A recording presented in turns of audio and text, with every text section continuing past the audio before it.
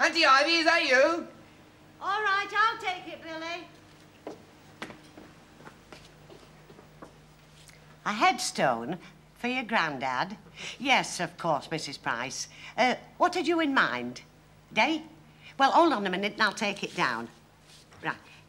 Erected to the memory of John Llewellyn Price, who was tragically drowned in the Bridgewater Canal by his loving family. Yes, well, I think we might have to rephrase that, Mrs. Price.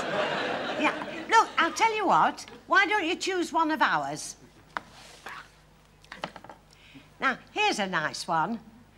Tell our granddad all the best. The North lost a good one when you went west. Yeah, oh, well, I'm glad you like it. Well, it'll be ready on Monday. Saturday? Oh, I am sorry. But that's the day we're going our annual outing.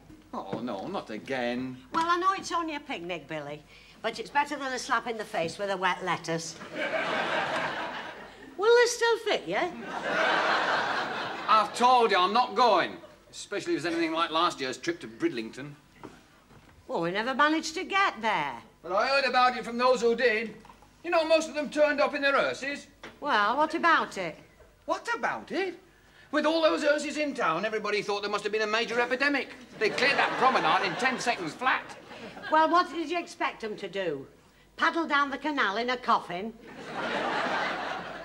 I once went on one of their outings before. Your Uncle Jeremiah took me. Why? Free do, was it? There's no call to be unkind, Billy. Although, come to think of it, he did win the tickets in the raffle. Oh, and he rode up the fun we had and the games we played. Knobbly knees competition.